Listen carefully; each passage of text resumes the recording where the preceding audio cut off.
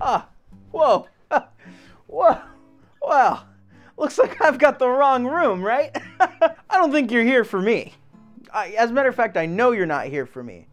I think you're here for this. What we have here is the HP Pavilion 6630. Came out sometime between 1999 and 2000. Can't figure out exactly when. What I can figure out is there's a 500 megahertz Celeron here with 64 megabytes of PC100 SD RAM. And as terms to 1999 to 2000, this is as low end as it gets. This computer was mostly used with using the internet in mind. You shouldn't hook this thing up to a network, even if you could manage to get a modern operating system onto this thing. There is no way this thing is safe to keep on the internet. It just doesn't have the instructions for that. So I would avoid even installing a modern operating system on this thing to use as an internet box, especially with only 64 megs of RAM. As you noticed, as for a computer that came out in 1999 or 2000, it has a little Windows 98 sticker on here. This computer does not have Windows 98 on it, and that is for good reason. It was upgraded to XP at some point. 2000 probably would have been a better decision here. However, this is the original image it was upgraded to, so I don't have to do any of that, and I don't want to install 98 because we all know how that goes. I play roulette and blow brands out soon. Duh.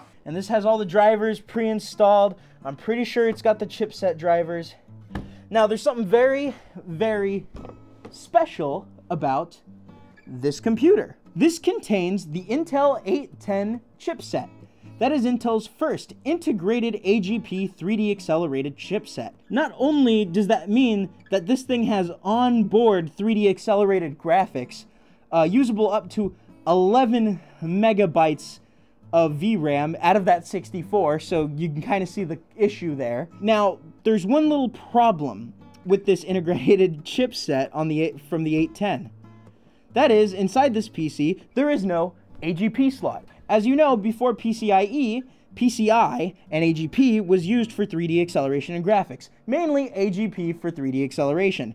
Now that doesn't have that, meaning you're stuck with either using PCI or the better, in this situation, AGP, which we don't have. Well, that's no problem. It's got integrated AGP. It's got to be good, right? Here, let me ask you this. GMA graphics, were those good? What about the first HD graphics? Were those good? No, they weren't good. So the odds of this thing being good, not at all. We can, however, do a couple cool things on here that I would like to kind of go over today. Doom 2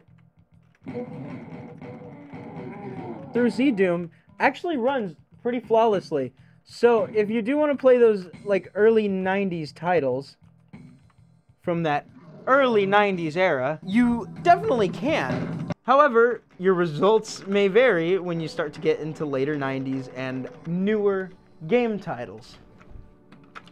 Newer in terms of when this computer was released. You're not going to be running Cyberpunk on this thing. Or can we? No, we're not.